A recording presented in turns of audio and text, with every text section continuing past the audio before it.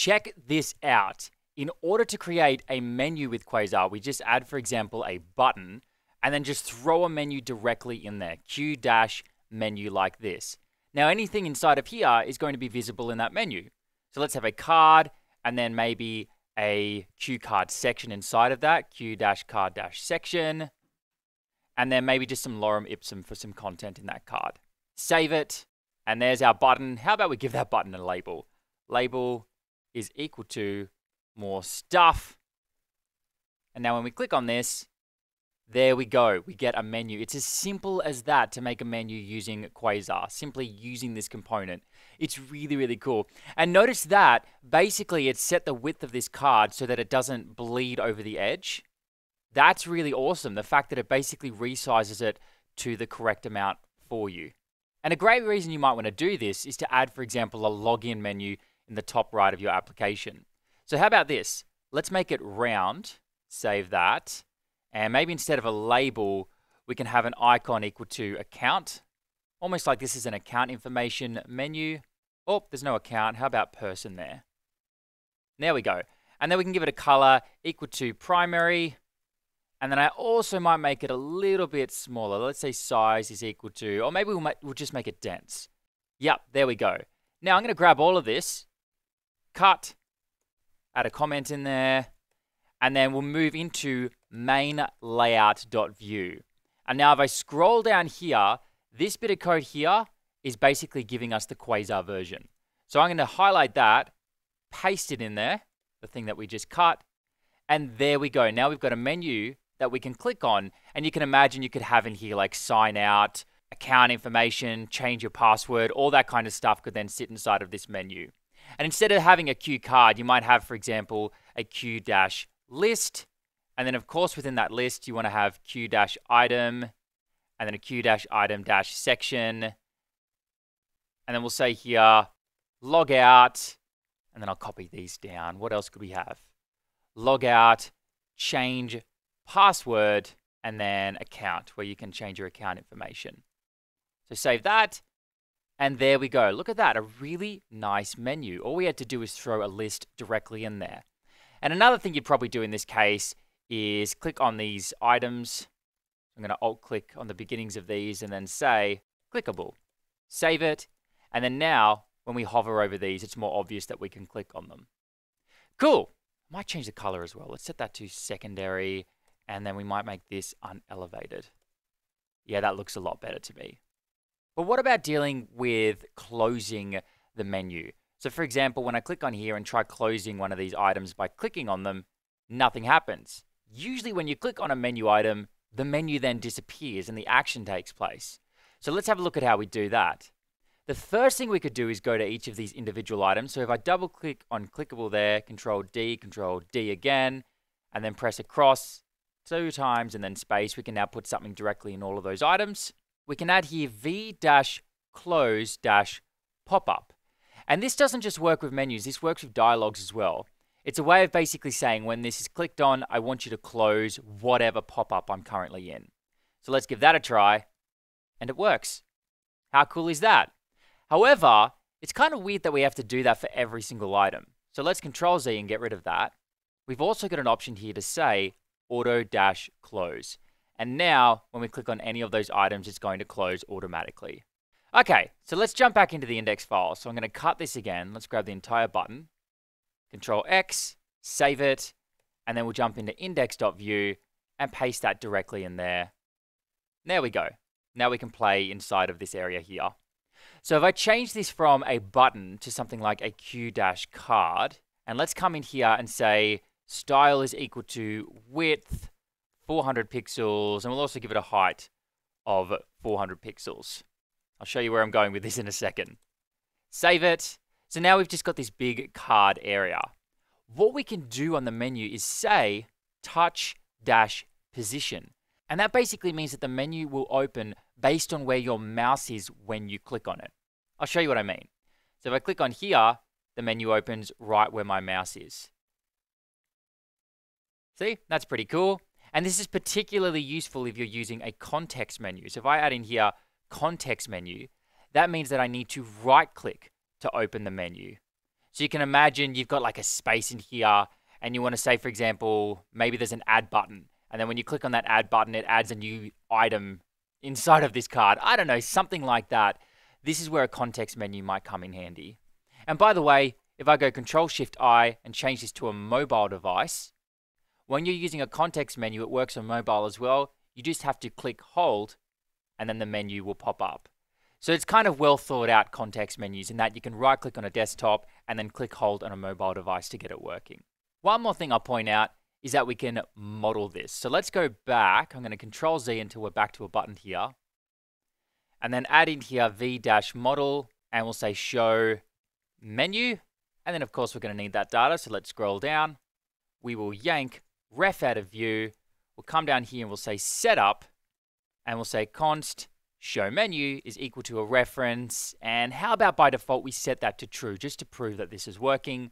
And then I'll come down here and return an object so that show menu is now exposed on the template.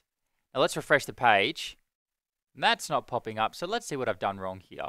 Oh, that's still a card. Let's change that to a Q-button. All right, there we go. Now if I refresh the page, okay, so it looks like that isn't showing the menu by default.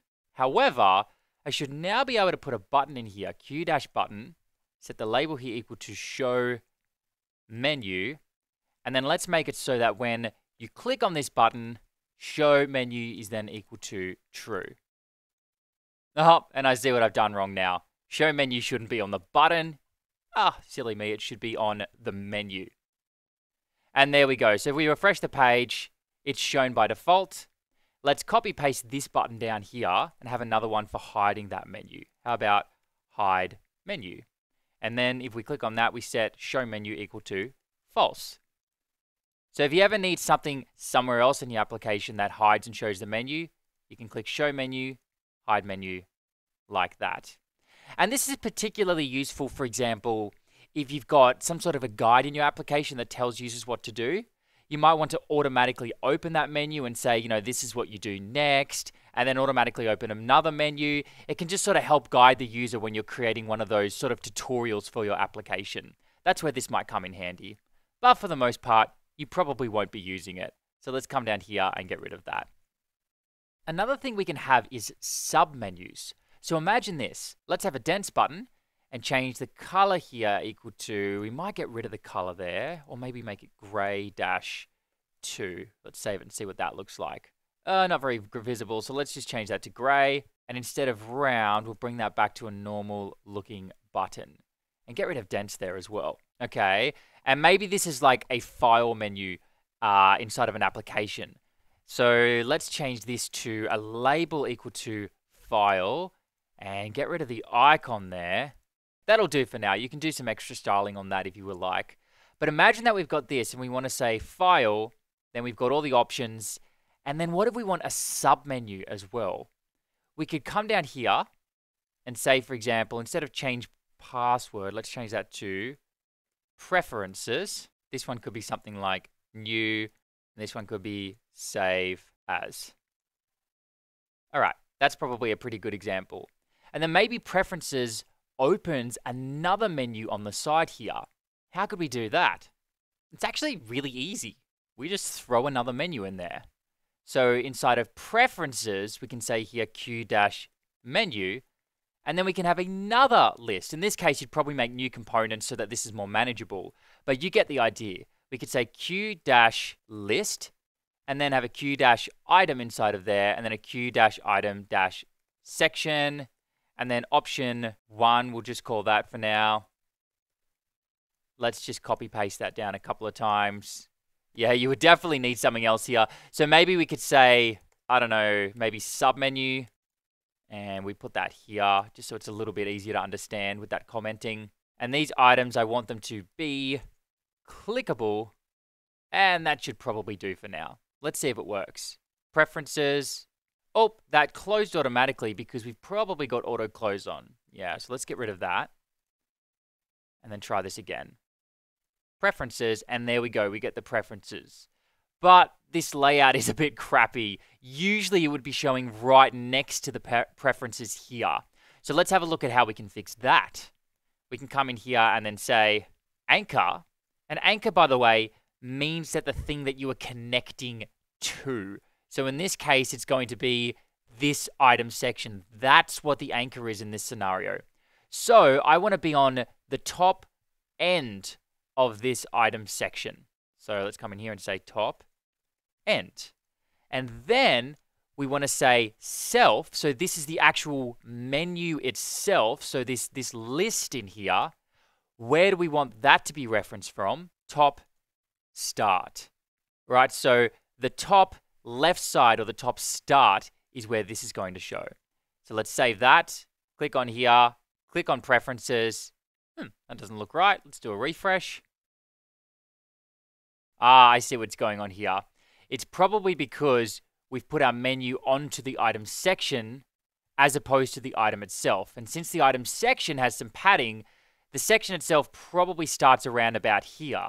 So let's see if this works. Let's take this menu and then basically push it up a little bit so that it's on the item instead. Let's try that. There we go. That looks a lot better. And another thing you might want to do is add an icon to this preferences button. So let's see how we can do that. First, we need to find it. This is getting a bit unwieldy, isn't it?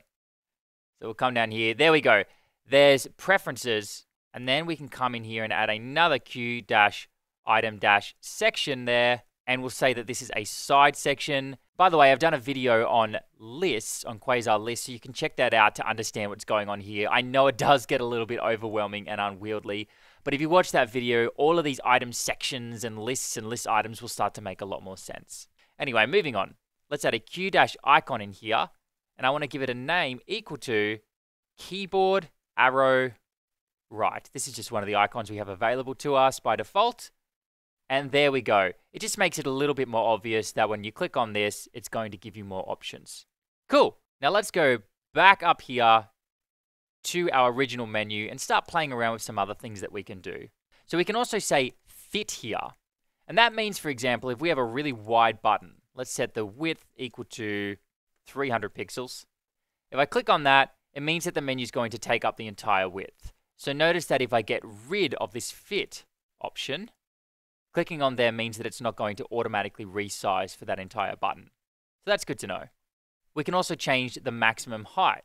So let's come in here and say max-height, and we'll set that equal to 80 pixels. Save it, and now open this menu, and there we go. We've got a max height on that. This is probably a bad example of when you'd use it, but you might run into situations where you need to set the maximum height, especially for really long lists. We can also put a class on here, of course. So if we say class is equal to background-primary, and then give it a text equal to white, that means we're going to get a primary colored list. And you'd probably want to change the color of the icon, but you get the idea. Let's see what else we can do. We can also say persistent. And this is basically going to insist that the user does some sort of action on this list, otherwise it won't close. So if I click on here, start clicking around the application, nothing's going to happen. But then if I click on one of these items, well, it's not closing because I forgot to put auto close on there. So we put auto close on there. Now clicking on that item will close it, but we can click around the app all we like and it's not going to close. So this can be helpful if you really want to force the user to pick an option here, but we'll get rid of that for now. What else can we do? Oh, we can change the transition as well. So let's say transition show and set that equal to flip-right, and then we'll have one for height as well and set that equal to flip left. Save it, and now we get this really cool transition every time we show that menu. So that might be fun to play around with. Another thing we can do is set the offset of the menu. So if I say here offset, we can give it an array, and how about 18 by 18? And notice that it's now going to be offset a little bit. I've never really needed this, but you might need it in some edge cases where you want the menu to show in a slightly different position than what it's set at. So we got offset. We can also change the positioning however we like. And I already kind of went over this, but anchor, when you're positioning things, refers to the thing that the menu is attaching to. So in this case, we are attaching to a button. So the button is our anchor. This is our anchor. Self refers to the menu itself. So whenever you see self, just sort of think the thing that I'm currently on. So the menu itself. Anchor is the button, self is the menu itself. All right, so what we can do now is we can say the anchor is equal to top dash middle. In other words, in terms of the button, we are referencing the top middle, so this part of the button here. And then for self, we could say bottom dash middle. In other words, the bottom of this menu is going to connect to the top middle of the button. I'll show you what I mean. Let's open this up. Oh, and it looks like we've got an error here. Let's change, I think it's because of this dash here. So let's get rid of that dash. Looks like that error is gone. Click on the menu, and there we go. Once again, for the anchor, the top middle is now connecting to the bottom middle of the menu itself. So you might want to play around with this a little bit because understanding this anchor self concept kind of shows up throughout Quasar. Let's have a look at bottom left. There we go. So now the top middle of the button connects to the bottom left of the menu. And it's probably worth noting that when you're dealing with vertical, instead of the word middle, they use the word center. I'll show you what I mean. Let's say center right here, and that basically means the center right of the menu. Oops, I was pointing at the wrong thing. The center right of the menu, and let's connect that to the center left of the anchor. So this part here, center left of the anchor, should connect to the center right of the menu. Let's see if that works. And it does. So that's how you get total flexibility over the positioning of the menu. But do also note that Quasar is usually going to help you in that if there isn't enough space for the menu to show, it will start rejigging things around a little bit. I'll show you what I mean. Let's make this a little bit smaller. And basically, it's going to do its best to show things, in which case the anchor and self is going to be sort of changed or ignored if it doesn't fit on the screen. So it's going to try and do some smart things to make sure that works correctly. So you might want to basically set these values so that no matter what the screen size, it's still going to show correctly. For example, if you've got a button up here that opens up a menu, then you probably want the anchor to be something like this. Bottom left, and then self to be top right. And there we go. So if this button were sitting up there, you would know that the menu is going to have plenty of space to show.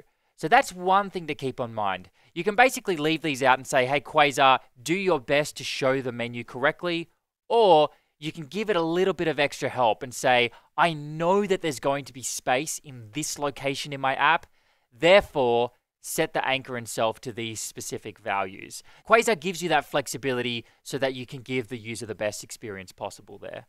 And that's about it for the menu component. So I hope you enjoyed this one as much as I enjoyed making it for you. I really love this component. This is something that I kind of scatter all throughout my application. So definitely get to know the QMenu component, make friends with it, and I think that you'll find it useful too. All right, see you in the next video.